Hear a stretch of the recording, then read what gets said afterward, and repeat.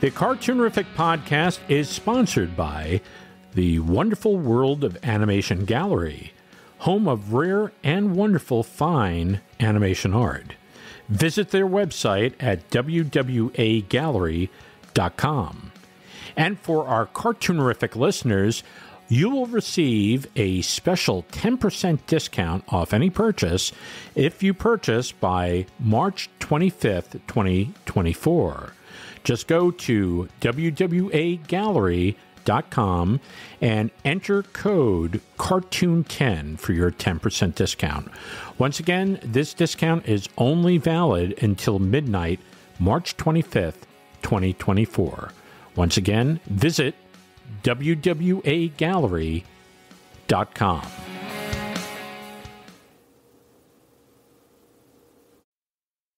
The following is a Cartoonerific Studios presentation. Welcome to Cartoon Fun, it's Cartoonerific. Yeah!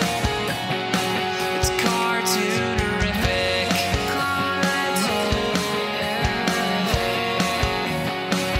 Cartoonerific.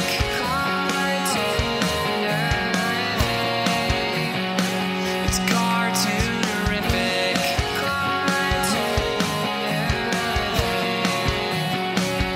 With your host, Brian Mitchell. Welcome, one and all, to the Cartoonerific podcast, Classic Animated Cartoons.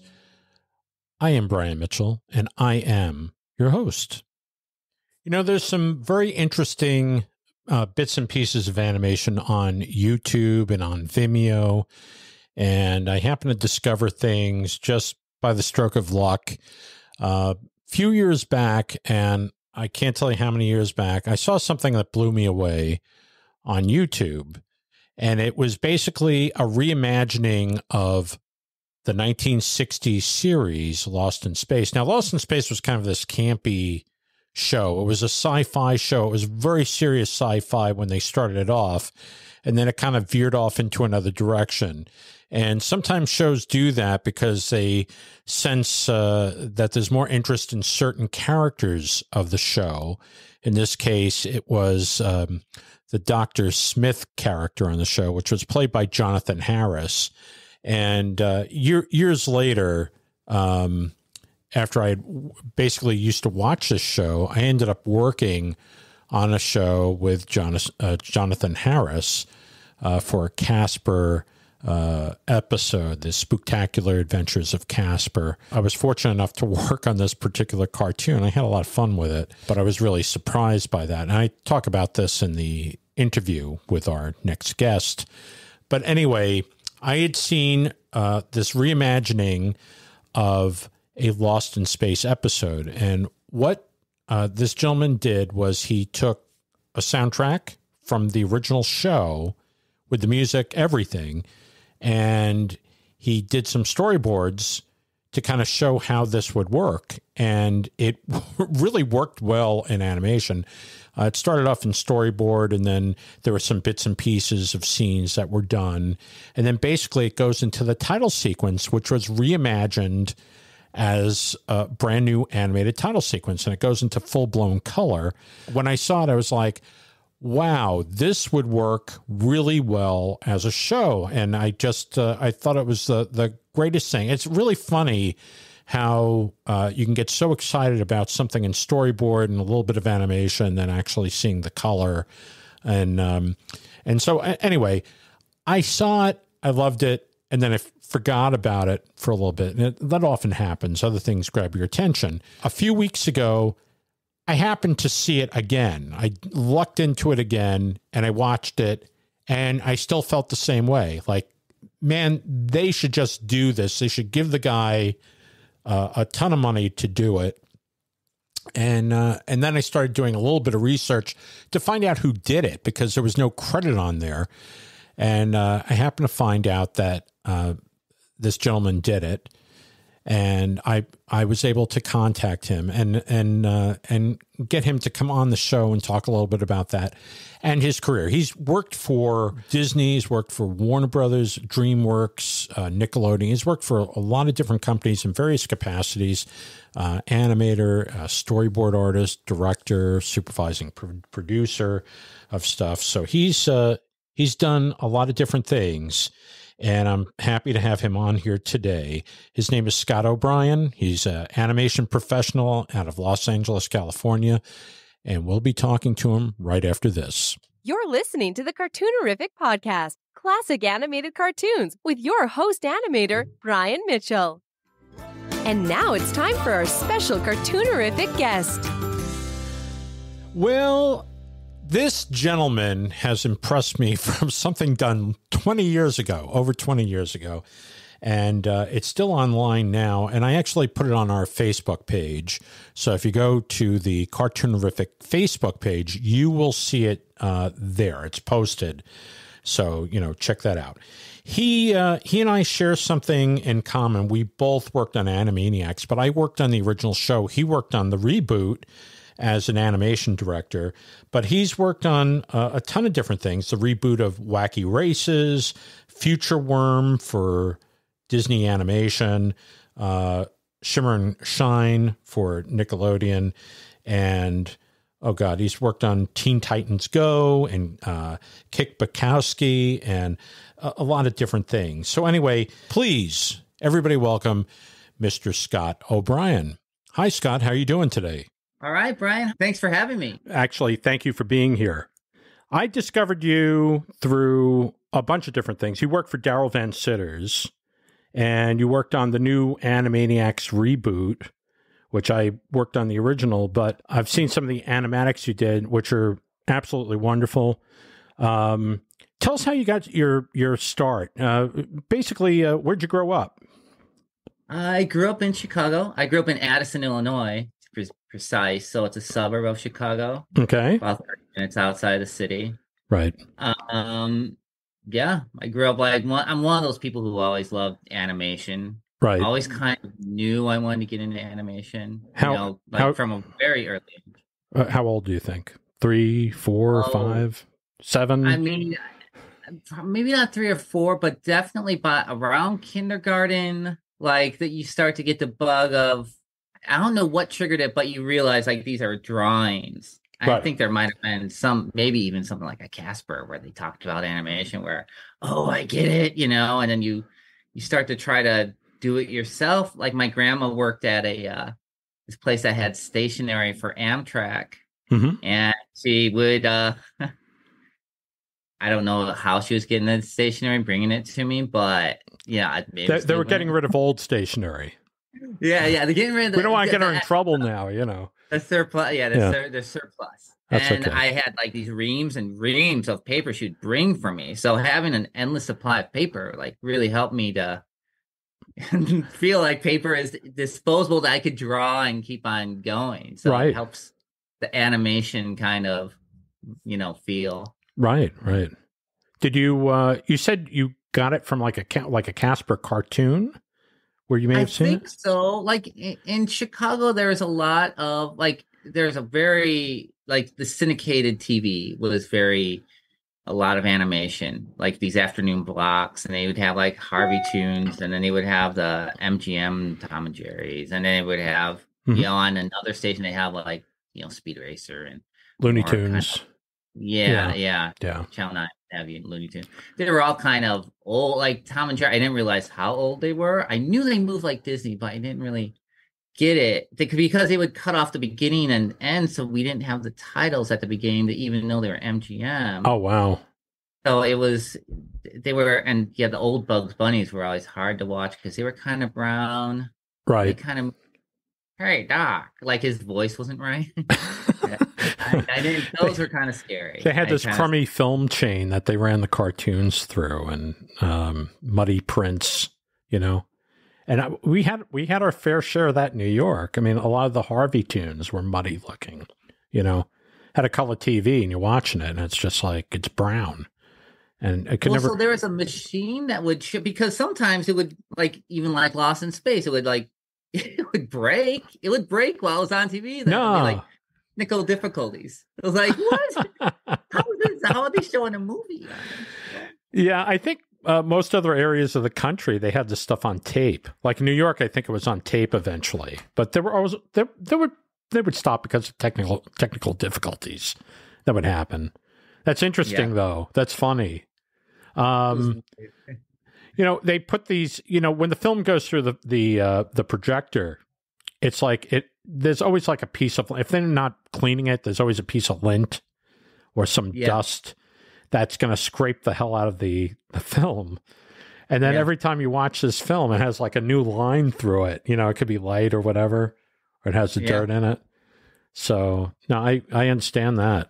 But I don't think anybody experiences that today because everything is everything's digital now. So everything's been transferred. It was really, you could really feel like there's somebody there working this stuff. Like sometimes you'd see like, place commercial here, like on like Lost in Space or something. And then they put the commercial on real fast. Right. It was like, someone screwed up, It's kind of neat. You kind of saw inside of the process of it, It's interesting.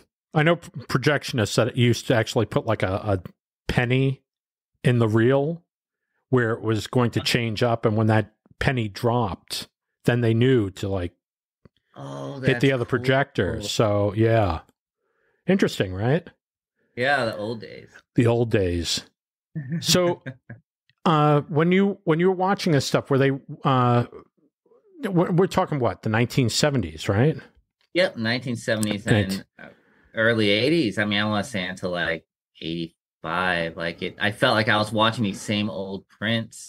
And there was like something with Tom and Jerry. Like I remember when I didn't see a restored Tom and Jerry until I had moved out of my house. I had to be like 93. Right. And so I was growing up, and there's one Tom and Jerry where where Jerry finds a seal. I always loved it. Oh, yeah, Jerry and the Seal. Jerry and the Seal, yeah. The seal's talking, and there's subtitles on the bottom. Oh, boy. And I never realized that there were subtitles on the bottom, like as a joke, because it seal's like saying, "Can you help me?" Right. Because the copies that they were showing all this time were a little bit closer. Like the TV safe was like it had cut off so much of the image, like you didn't even see that there was subtitles. That's funny. I don't know. It was just like this wasn't like a Chicago station, was it? Was it? Yeah, it was. Yeah, it was a local channel. So right, it was called Channel 32. Right, it was called. So whatever that is, I think then it changed. Eventually, it changed to Fox, and then when it changed over to that, I was like, "Whoa, what's going on? Right, this isn't my same local station." No. No, we had two wonderful local stations here in New York, which was Channel 5 and Channel 11. And Channel 5, I think, had the Caspers and the Looney Tunes. Mm-hmm. And Channel 11 had the Tom and Jerry's and the Popeyes. Mm-hmm. And so, and I don't know where the heck Terry Tunes went to, because they used to be Terry Tunes, and they kind of disappeared. All right, so when you were about 4 or 5, you were drawing already, or? Yep. I was drawing and I was trying to, playing with toys, of course, but right. It was like part of the play was trying to make, little animated things, Sure. Along with, trying to make robots or whatever. Like even when, and part of the creativity would stick with me, even if like a movie came out, like when Star Wars came out, mm-hmm. There's no toys. There's no toys. So that part of like the play, like, I want a toy of this, was drawing R2D2 and all that sort of stuff. Right. I guess enough that when the real toys came out, like I was little, mm-hmm. but I sure knew this real R2D2 toy, like they screwed up the detail on his head. Like I knew from drawing it. It's like they got it wrong. How did they screw this up? always kind of made me I, mad. well, I think when Star Wars came out, there were no toys, and I don't think there was even a plan for toys at that point. And I think it caught him by surprise. Kind of like there was a show that Disney did years ago called Davy Crockett, and it was a trilogy. It was a 3-part miniseries on the wonderful. It wasn't the Wonderful World of Color yet. It was Walt Disney Presents.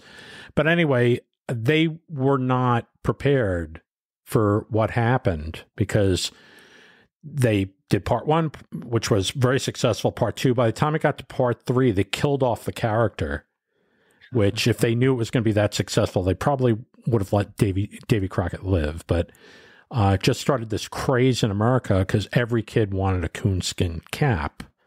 And stores were like, whatever they had was sold out. And they didn't even think about merchandising it. It wasn't until maybe, I guess they put their merchandising crew, they basically got them in gear and rushed out a bunch of stuff within the year.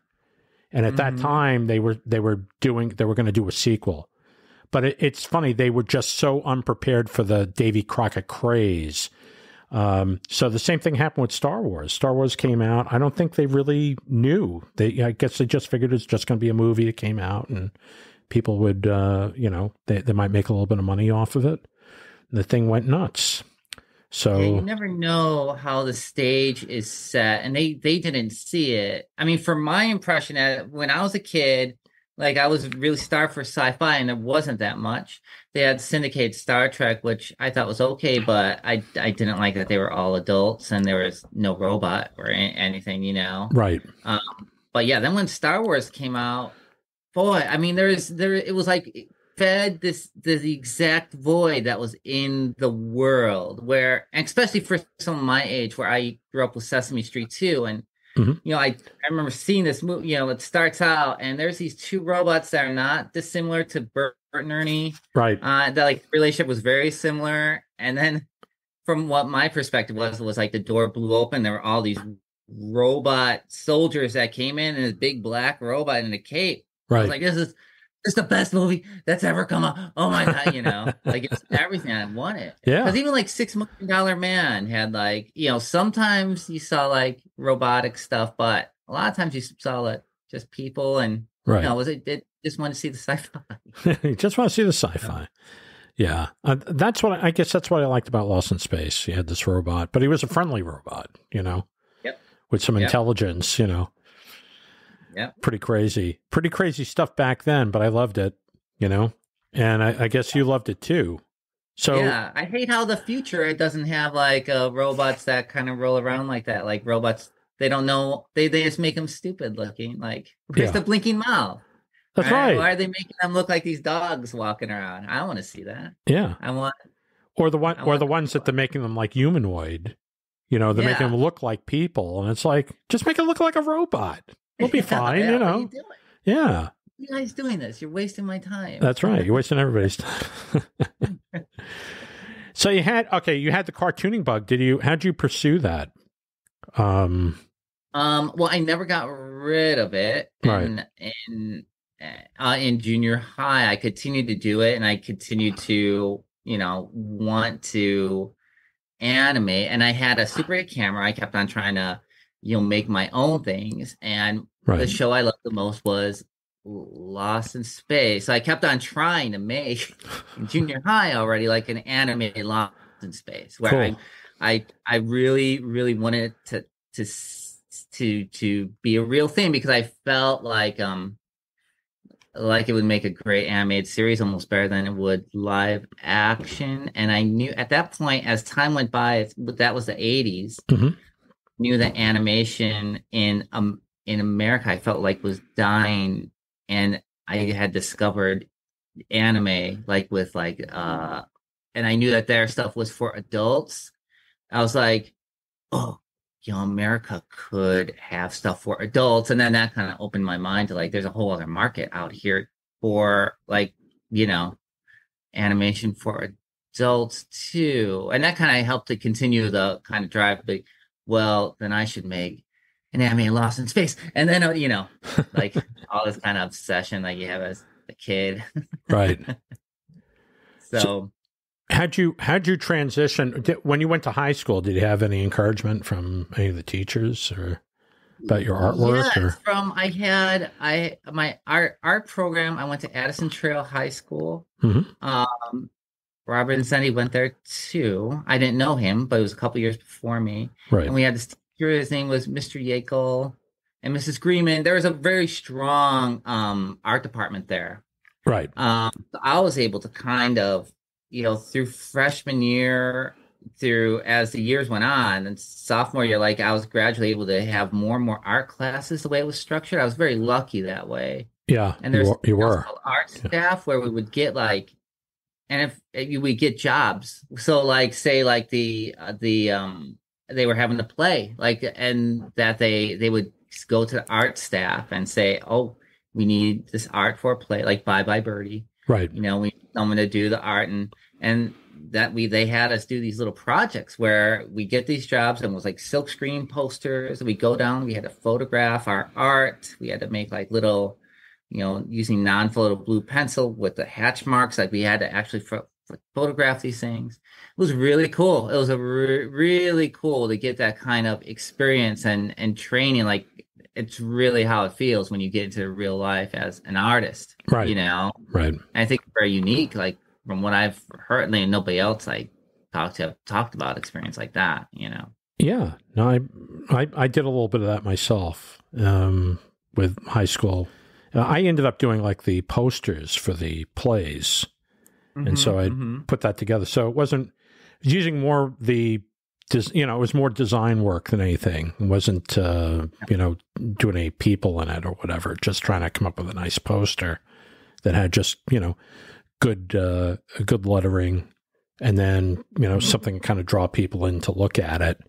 So, that was the extent of what I did there. But it was it's like a real job where it's you can all judge your, when you personally do work, it's this is for you and, the teacher will grade it, whatever. But this is someone who will come in and be I think this should be changed or that. And I think this is it, it was real training. Okay. Oh, sure. Sure. Neat. When did you decide that this is what you wanted to do as a career?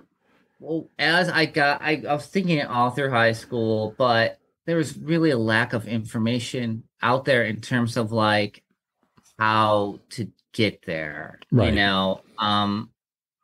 You heard some people mention Cal Arts, but it was it seems so out of reach. It seems like such a dreamer thing for whatever reason. Well, you were near Chicago. You were near Chicago, so it's yeah, it might as well be on the other side of the world as far as you're concerned. Yeah, especially then. Then, it was I didn't even know how do you buy an airplane ticket? I don't know. You needed a travel agent or something. It was all very strange. There's no internet, right? Really, right. Well, a lot of people at that school, at my high school, they were going to downtown Chicago, go to school, American Academy of Art. Mm-hmm. So I was well, let me try to go there too, because it seemed like that's where the real training was in Chicago. The other one was the Art Institute, which was across the street, but that seemed like more fine art. Right. And because I didn't really know, well, where do you go to school for animation? Right. And when I went to the American Academy, I went there for illustration and I got the live drawing.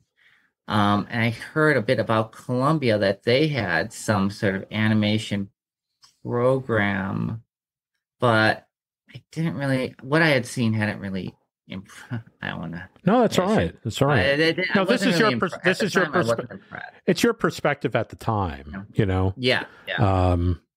It's not saying that anybody's good or bad or whatever. It's just, but that's your, I went to School of Visual Arts and I never thought it was a great school for animation. There was great things about it, but that was in New York City. And I wanted to learn from people that had worked on Disney films. Mm-hmm, and so, I had to kind of seek them out because I didn't go to Cal Arts. I didn't do that. But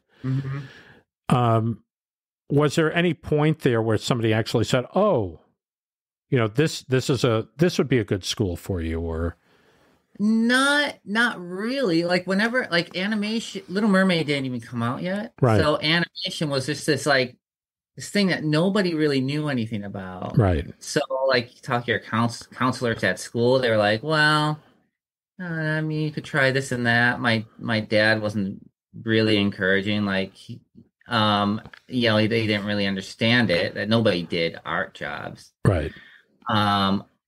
But I did, even when I went into the American Academy, I did have some sort of basic knowledge where I at the mall they used to have these art stores, and I remember finding this one that just said cartoon animation, but on the cover, like I saw like, oh, look at these, because with Tom and Jerry, I was always amazed that they looked like they were moving just when you would even if to see a still drawing. Right. Right. Yeah. I understand why. Like I understood how anime worked, that you hold a character and the mouth moves. They do something else. But with like Tom and Jerry, like how is it alive? How do they keep it looking alive all the time? Right. And when I got that book, when I opened it up, it was the Preston Blair one. Right. I was like, whoa. And that's where I learned about line of action and I couldn't believe it. Like actually when I opened it up, I was like, oh, this is exactly what I want to draw like, and this is exactly what I want to learn. Mm-hmm. So I had that, and I learned how to draw like animation style through that, where you learn about, and I mean, those books, people kind of dismiss them, but they show everything that you need to know if you are just kind of guessing, right? It's like, anticipation, squash and strike. It kind of even gives you an idea of like drag and overlap. It has all that stuff in there. I just want to say one thing. Preston Blair lived in Connecticut. He lived. Really? Yes, he lived in Westport, Connecticut, and I would call him. Oh. I would call him, and I could have drove there in about 60 minutes. I could have drove, taken the bridges by Manhattan, then gone up to Connecticut. It would only take me about anywhere from an hour to maybe an hour and 15 minutes to get there. And but I used to call him, and he would give me pointers over the phone. Which was really? That's cool. Yeah. And the thing is that, and I wish he was around for me to say this. He was a very nice guy, but there are people that have really influenced people like myself and you, and by never meeting him, but the fact that cartoon animation book is one of the most important books for this whole generation from 1970s on to now. It is basically, it's still in my library. I still look at it. If anything, Preston Blair helped train or give some motivation to this whole generation of animators, because everybody has that book. Everybody I know that's anybody in this business has that book, Cartoon Animation. And it's amazing. It's an amazing book. The original book actually had MGM characters in it. I know. From the 40s. I know. That's what I was gonna say. Daryl had shown me. He was like, "Hey, look." And I was like, "It didn't just look like Tom and Jerry. He just flat out used them." Tom and Jerry. It was Barney Bear. I mean, I think there's still Barney Bear in the book, but there were other characters in there, and it was just like, holy moly. And what happened was the companies threatened to sue him. So he had to change, but I don't think they did. I think they allowed him to make the changes, and then he did. And so, but one of the most important people, the other one I say is Eric Larson, who basically brought in all these people like Glenn Keane, basically oversaw all these people, Don Bluth, John Pomeroy. I mean, the whole generation, all these people owe gratitude to Eric Larson, but the same thing, Preston Blair. So there you go. Yeah. We've talked about Preston Blair a number of times on this podcast, and everybody says, "Yeah, I got that book. Got it in some hardware store. And that's where I got it. I got it from a hardware store that happened to have a little art department in it, where you could get some art supplies, and that book was on a rack, and I got it, and I was so excited to get it. And I was maybe 11 11 or 12. Did you know about the book? Because I think a lot, you just kind of discovered it by accident, just by the cover of like, oh, look, Right. It seems like it's with all these other books that are mostly for kids. Yeah. But you see this and there's something about it like, wait, this looks like it's more. And you open it's like got real advice. Like, whoa. Yeah. Pretty Not like the stilted advice from some of these other books from Walter Foster, which I don't know if you've seen these things. They look like something from like some really bad 30s cartoon. Yeah. And I don't know. I don't know who the author was, but I was like, nah, I don't want to learn that. I want to learn this stuff, So, but that's pretty cool. It's pretty cool that you got that. Seems to be Preston is still living on, So yeah, great. So you got that book and you started working from that. Did you said you had a Super 8 camera? I had a Super 8 camera. I got it for my 8th grade graduation. Okay. Then I had like I made like a down shooter just out of like I had like the tripod and I put the camera on underneath and then I had this like little. It's either from an enlarger or a, they used to call them an enlarger where basically it was, like you can mount the camera on the top. Mm-hmm, but I think it was, they used to use them in schools where basically they put a book on the platform and then they'd have this thing looking down and basically it would project onto a screen of whatever you put on the surface. So if you put a book and you wanted people to follow along with the book, they could put the book on the surface and then it would project it. So it may have been something like that. Like that. No, it wasn't like an opaque projector like that. It was like I would have to film it and get it developed. So whatever I was filming frame by frame, that was underneath. Right. So it was just like a tripod with the. Yeah, it was just a tripod. Yeah. Oh, okay. Yeah. All right. So. Gotcha. So, was it the camera was a single frame camera where it allowed you to take a single picture, or? I tried to, but no matter how fast you do the button, it's shitty.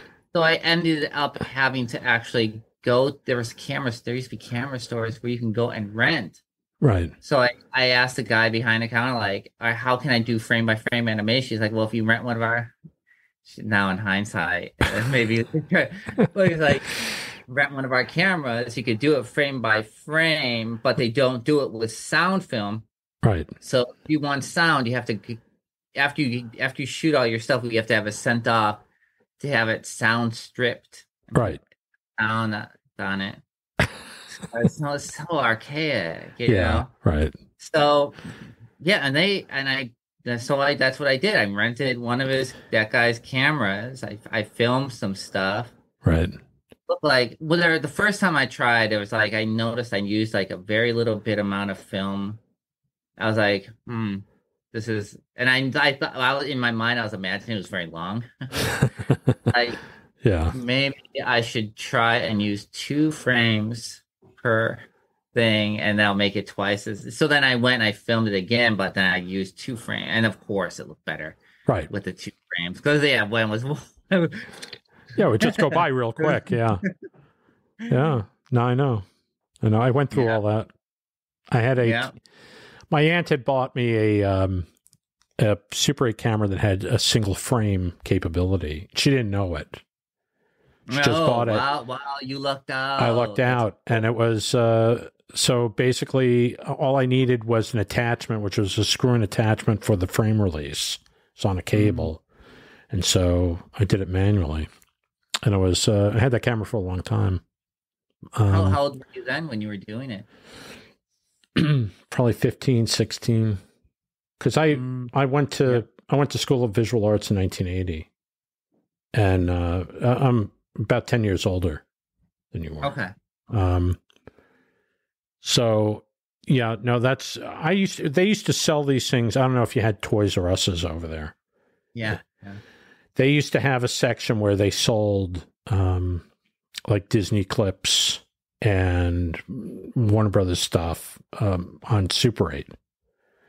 And I would buy these things. That's cool.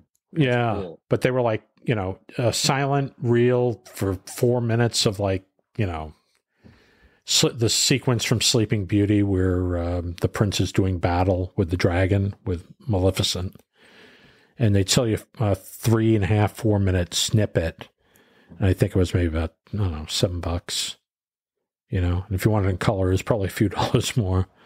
But they would sell it. Now that you're bringing this up, like what probably really helped me to understand animation, which I did have when I was like 4 years old, was the Fisher Price like movie thing where you get to go frame by frame. Like it was, I think everyone had the Lonesome Ghost, right? Mickey Mouse. And whoa! Like you saw, like you could control it and see like these ghosts coming out of water and all this stuff. It was like you really understood, like, okay, these are different frames that you're watching. It really had a huge impact.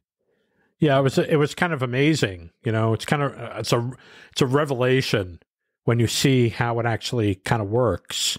See how many frames it takes. I think even in those, because those came in cartridges, right? Yeah. You'd stick the cartridge into the viewer, something like that. It would stick in, and then you would just manually do it.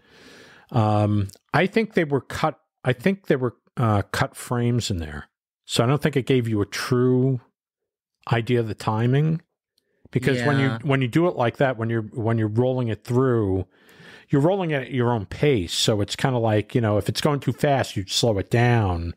Yeah. But I think they were cutting the film. They were cutting the frames, and therefore they could get maybe a lot more into like a one of those cartridges. It still gave you the concept though of like, all right, this is like each image. This is how you see motion. Yes. Yeah. I think that combined with the Preston Blair book on general timing, like the like a walk and a run and stuff like that, which was like one page had, this is how many frames it takes to do a skip, and this is how many frames to do just a normal walk or a slow walk. And, I think... Or it even told you the concept of like keys, like, because it was like, even when I would watch, like say on TV, like Scooby-Doo, right? Like, how do they keep it the same size all the time? Right. And you learning through Preston Blair book, they have keys. Oh, okay, that's more easy to digest. Like then it's not as overwhelming of like, how do they do all this? Right, right. You're taking a little chunk at a time, Yeah. When you discovered that book, what happened after that? Since it gave you like a little bit better of an idea on how to draw these characters and a little bit about animation, where'd you go from there?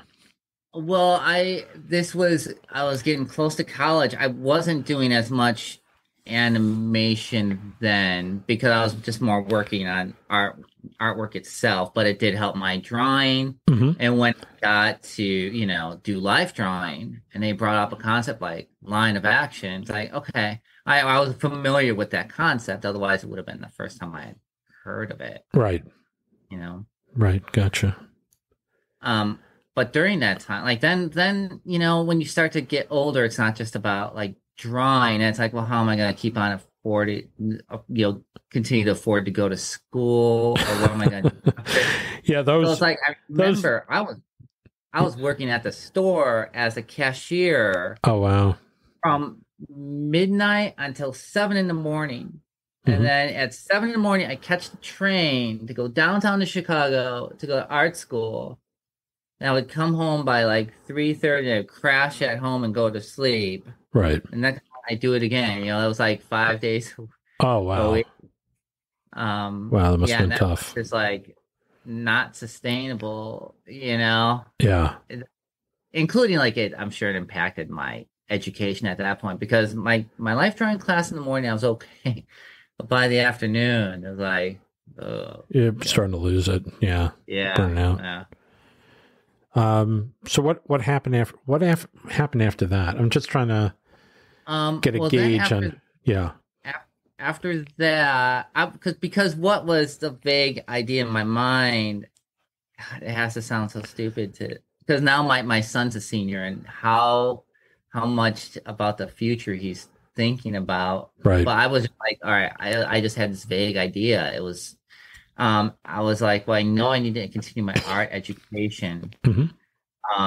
And I had no idea how I was gonna get into animation. I thought I was gonna have to move to Japan, because because that's Right. where they were doing animation. I didn't think that I could get a job doing animation here. Right. I went to because I couldn't keep on going to American Academy of Art because I was just exhausted. Right. I went to this community college called College of DuPage, and they had this strong art program there for illustration. Mhm. So I went there for a couple of years, and in their library is where I discovered The Illusion of Life. The Disney animation book by Frank Thomas and I Ollie never Johnston. seen that. Yeah. I'd never seen that, and that really was like, I guess I unintentionally like approached it like layer, like first I had the Preston Blair background, and I got the Illusion of Life. Like it's almost like the perfect way to approach it in terms of like being able to understand it. Yeah.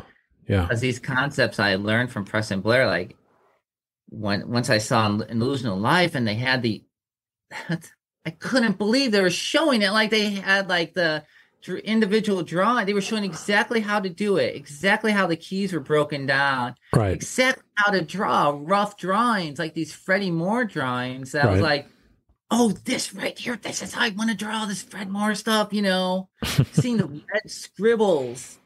And it was like, oh my gosh, I couldn't believe they were giving away all the secrets. Like I felt like these were their secrets that, well, this is how they keep the competition away, that they keep these to themselves. But oh my gosh, here it is. Right. I Xeroxed the hell out of it because you couldn't buy it then. Like I tried to buy one, and they're like $500 because it's out of print. It was out of print. Yeah. At the time, yeah. Yeah, So I Xeroxed it probably from cover to cover. I think around I was at Warner Brothers around 1991, and I had 2 copies of the book, and one copy, I had a bunch of these animators sign it that I worked with who worked at Disney.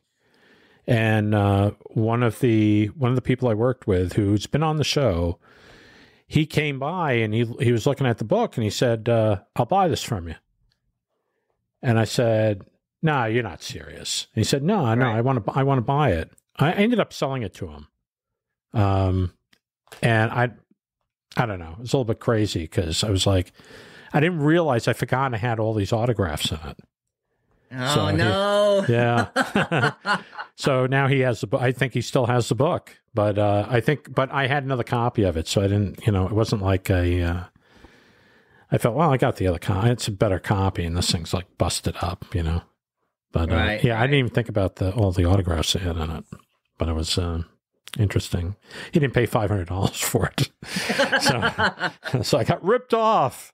So anyway, okay, so you got this book, all the information is in there, and then did that propel you? Did that now, like, you were like, wow, this is it. This is what I want to do. No, because I still didn't know how to go about it. Right. Like I because I had no guidance. Nobody I talked to knew how to get into animation. Right. So then when I started, I was going to the COD, College Page, and then I got a couple certificates in illustration, but I could have gotten more. And I started to. My dad was like, "All right, you better start looking for a job, cost of living." So yeah, sorry. I started to look for work and in illustration, because it was all about the advertising industry in Chicago. Right. And it was immediately very difficult, where I didn't find anything. I was like, I know so much about animation. I learned on my own. I've been studying this my whole life. I eventually want to get to do animation anyways. Right. Let me look. And there was no way to find out. There's like no internet really. Like I had to check out from the library, like this thing called the Chicago Creative Directory. Right. They had animation studios. I was like, all right, well, let me start with A or, I went there, I called them up, Right. and this one place, Cine, they were like, yeah, come on in and show your stuff. I had this portfolio of illustrations. Right. And they were like, right now we need some cell painters. We have this commercial coming up for Crunchberries commercials, Captain Crunch. Oh. And we need some. Would you be interested in that? I'm like, yeah, I would. What studio was it? It was called Cine and Associates. Oh, okay. And I guess they are the people who got. Well, I know they are the people who got Captain Crunch, right? They were the people after Jay Ward, right? When Jay Ward didn't do it anymore. Yeah. So I went there.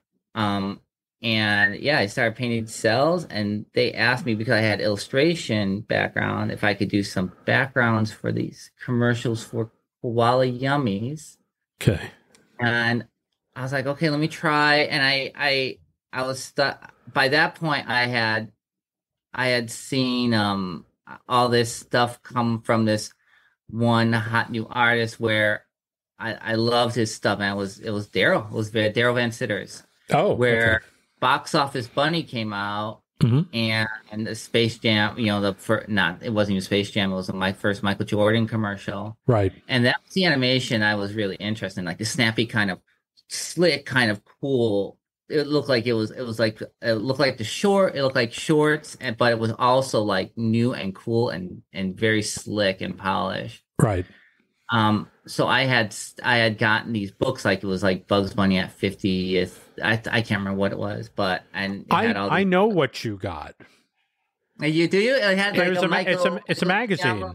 It was like a limited edition magazine. It was Bugs Bunny 50th anniversary or something like that, and it had an animation facsimile cell in there from Box Office Bunny. Yeah. Yep. And that's what I was ripping off. I had that thing open. I was ripping that thing off to draw my backgrounds. I thought it was amazing. Yeah. That I was going for. And I was like, it's Mike Giammo.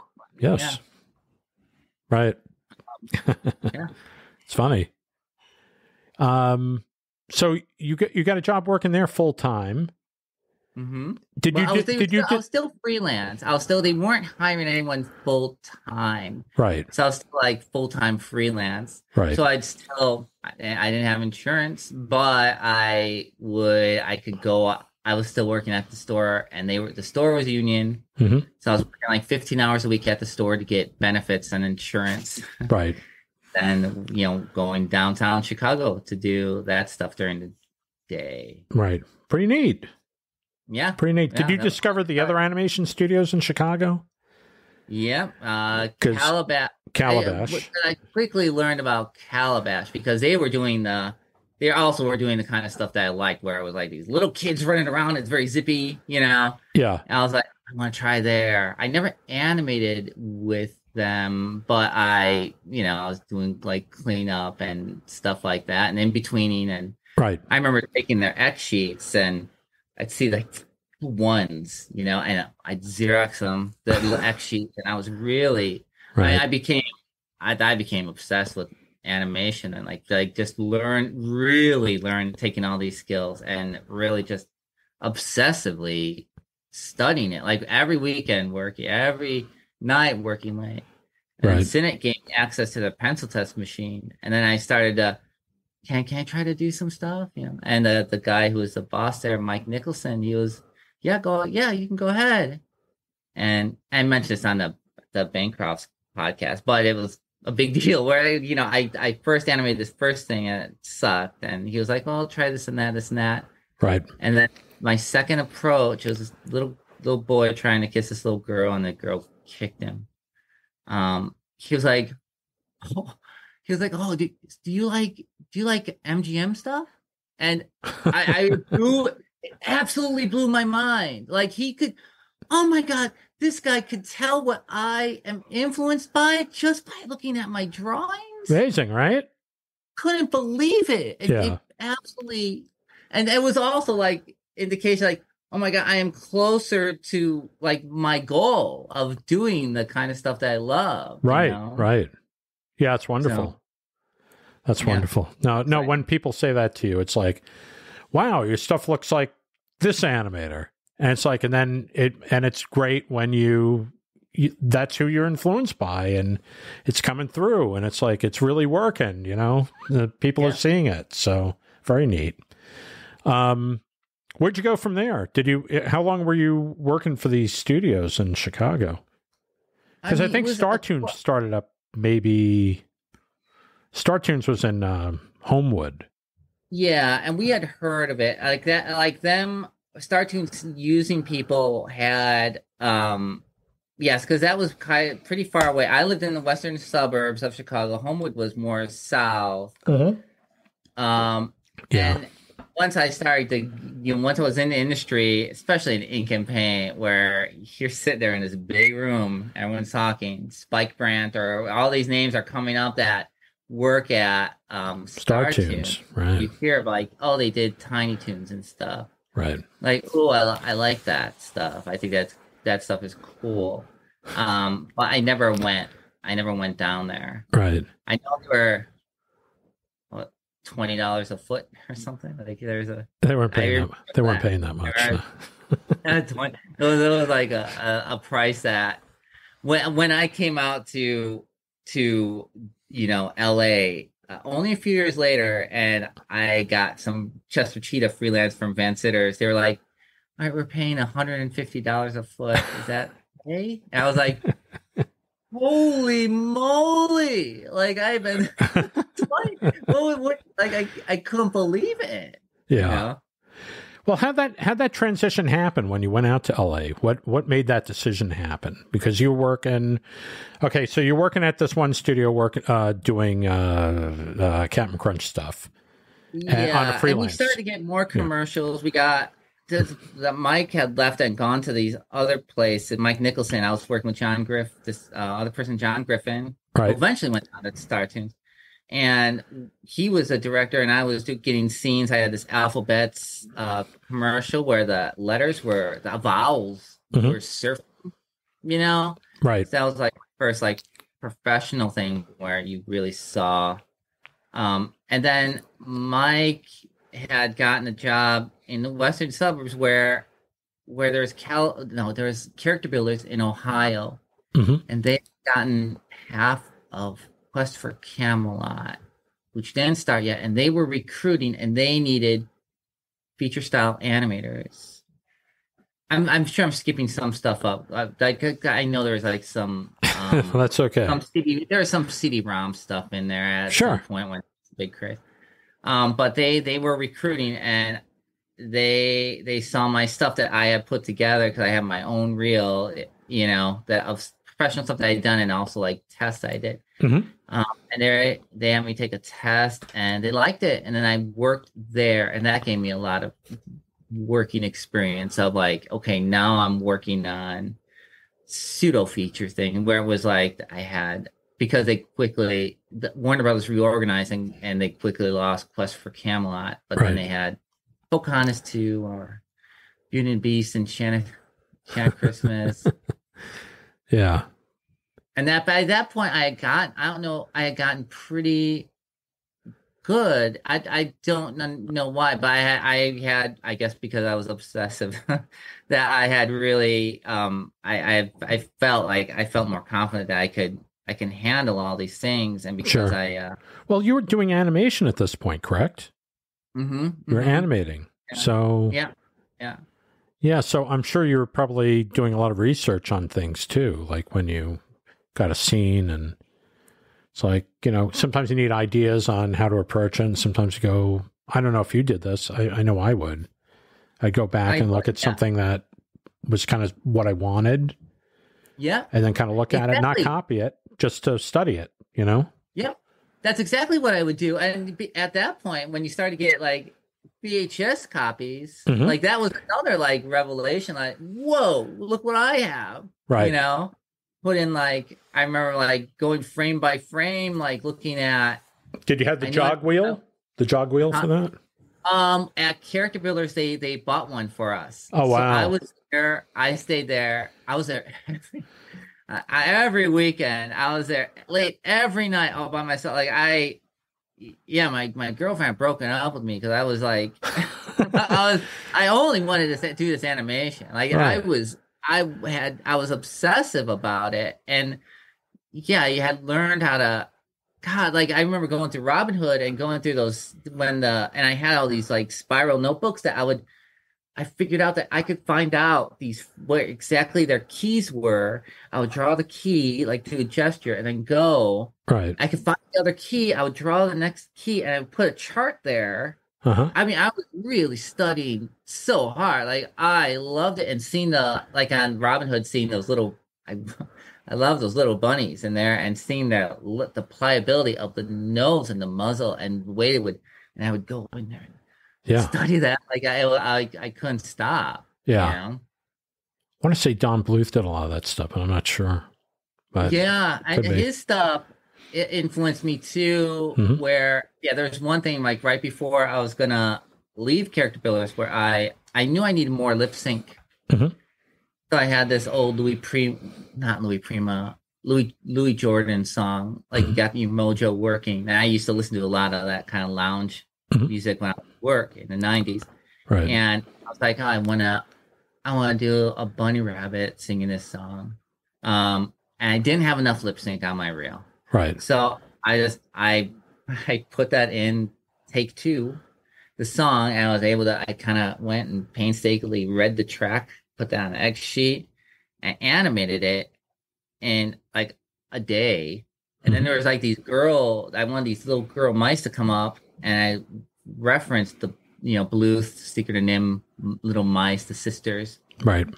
the older sister, and I mean when I animated it and then when I pencil tested it, it looked almost a little too much like Bluth. Like it was obvious that I looked at Right. the way I was doing the head bound, like and but yeah, I did all that, and with that on my reel, that thing that I did for myself is how I got is what they really responded to when I went looking for a job in CG. Mhm. Like I had this whole reel together, and after I'm sure you lived it. Like after Toy Story came out, like the world had instantly changed. And you knew CG was the future. So I put that on my reel, and when we went out to the SIGGRAPH 1997 in LA, I went with some friends. They were going there. I gave my reel out to a bunch of places. Rhythm and Hues is like there who responded to it, and they called me in, and I sat there. And when they liked all the stuff on my reel that I'd done professionally, but boy, when that rabbit came up singing and those girls, like they're like they had this huge response. Like, well, I think they respond to stuff that, especially when you're putting your creativity into it. Then it's kind of like, well, all of a sudden it comes to life, right? I mean, your creativity is on other things, but sometimes the objective when you do scenes on other projects is just to get it to the point where the director says, yeah, that's good, but when you're doing it your way, the way you want to do it, the way you want to see it, like really see it, that's kind of like it just comes out and you're unfettered, you're just letting the creativity go. And I think that's what they responded to. And then, a lot of times when that happens, you go, oh, maybe I should be doing it more the way I would do it, and then that's when all of a sudden the whole world kind of like everything loosens up, everything is wonderful, So, yeah. I know. But then I guess that's not how it happened. Because then once I got hired into CG, I was like, oh man, I was so restricted. Like miles moving on. Like, oh god, this sucks. Yeah. No. I worked on when I worked for Don Bluth Studios. I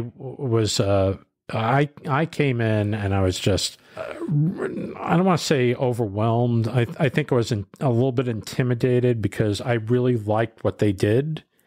And so I was trying to do things more like what I would feel they would want. and it kind of restricted my creativity. That's what I'm saying. So, my scenes were adequate. They were good. They were drafted well, but they just, I don't think they had any magic to them, because it was just, I was doing what I thought they wanted me to do and not what I should have done, which was pull it out of myself. That's why I say that, but hey. I mean, I think that's very common when, you're trying really hard and you're working with someone that you're impressed by. It's like, holy crap, how am I going to impress this person? And you get stiff.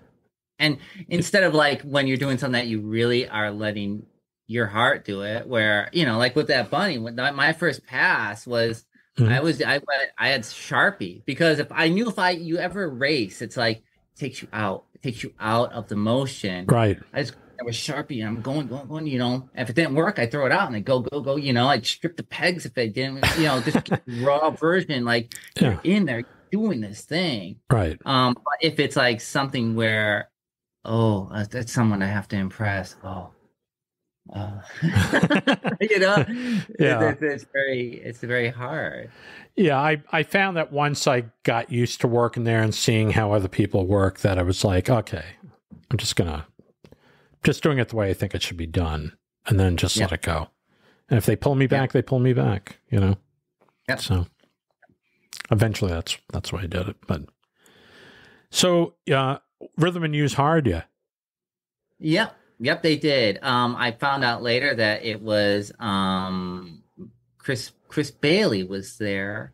Before I got there, and they were looking at reels, and they were bringing in people to do lip sync for whatever, Babe 2 or something. Right. And he was like, well, they had all these CG reels, and mine was the 2D one. And he was like, I don't know, if I were you guys, I'd hire this guy.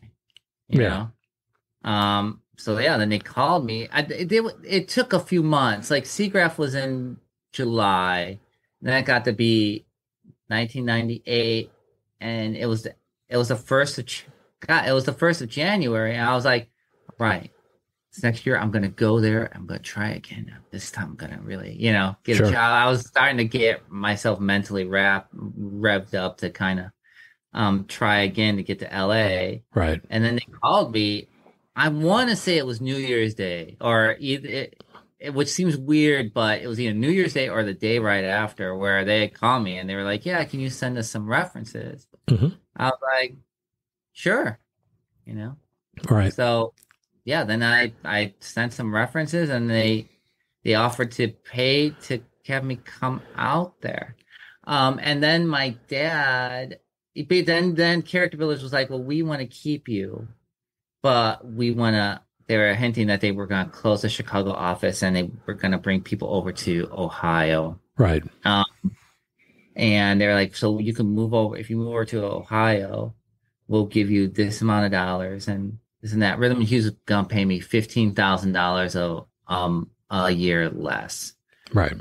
And my thought process was like, which I always kind of have had since, where it's like, where is the industry going? What is the future? They're gonna move me out to Ohio. Warner Bros. Already pulled Quest for Camelot. Right. 2D is going away. Rhythm is gonna hire me. It might be $15,000 a year cheaper, but they're training me, and they're gonna pay to have me move out there. So they're paying me to go to school, and I'll be out there. And if I get fired or something, then there'll be other opportunities. So I chose what my dad told me not to do. He's like, well, if I were you, I'd go to Ohio and take the more money. It's the cost of living is cheaper. And my dad was an accountant. Cost of living is cheaper, and you get more money. Why would you not take that? Right. But if they fold tomorrow, then what do you got? You got you still got expenses, but you got nothing coming in. Right. Here you're stepping into an industry that basically this is this 2D, like you said, 2D wasn't doing that well. It was kind of on I don't want to say on the outs, but just not the flavor of the month or the year. And this you're closer to the business. If this job faded away, there's other places in LA, right? So, yeah, I think you made the right decision. Yeah. Oh, thank you. Thank you.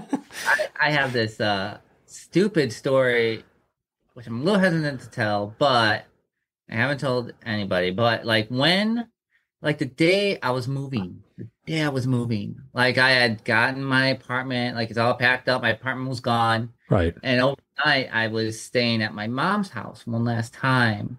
Right. And it was my birthday was right around there. And my friends that I had all through like this party, that was a half birthday, half going away party. Mm-hmm.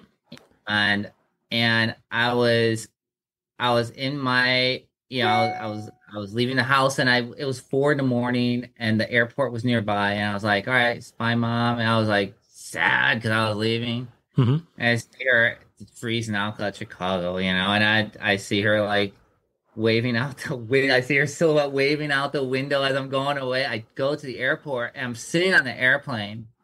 I'm like, oh God, what am I doing? What am I doing? Like I have all these friends here. I have this career that I'm doing pretty good at. Right. I know nothing about CG.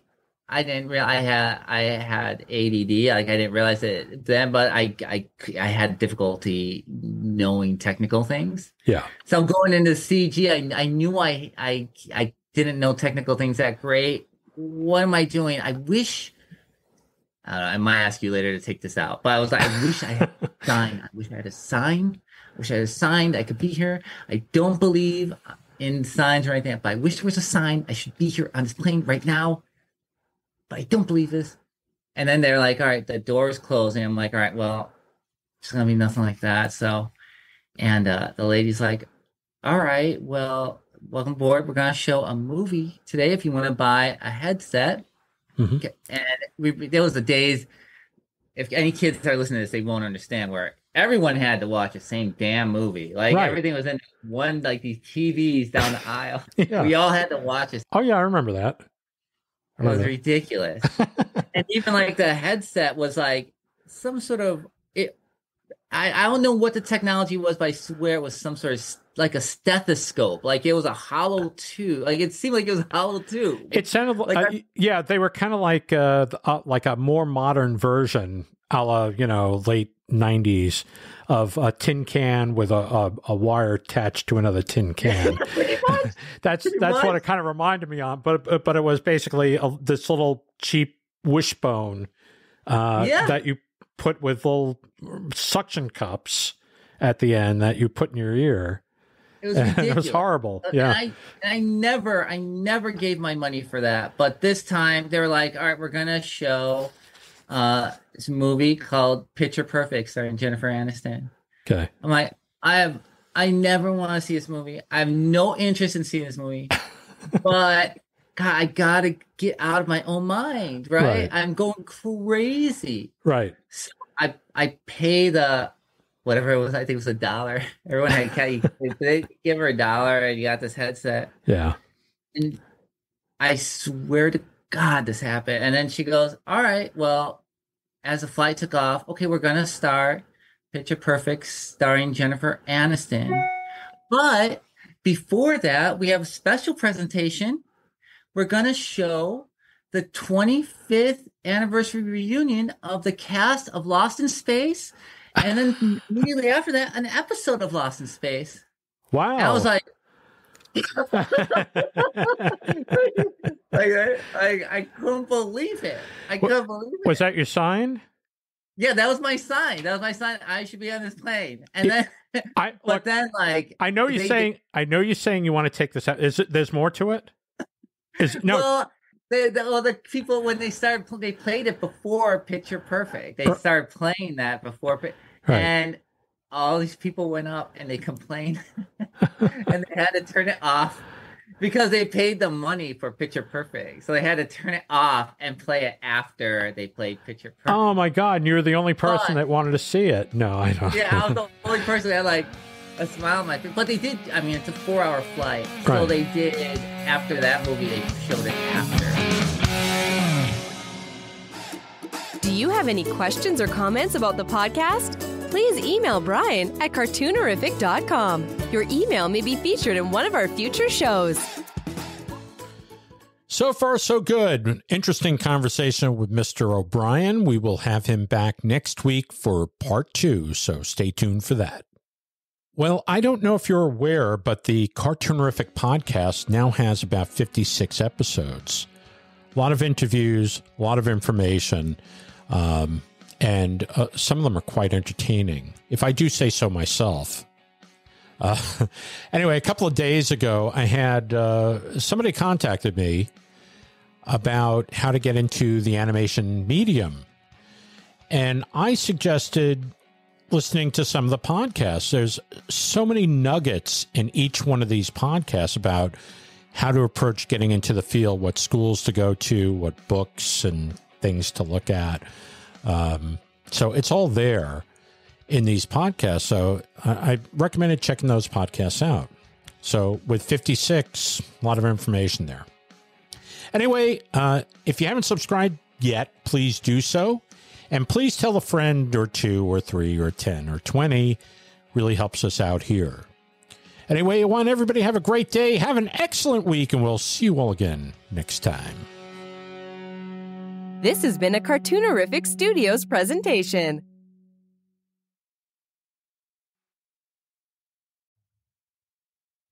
The Cartoonerific podcast is copyright 2024 by Cartoonerific Studios Incorporated. All rights reserved.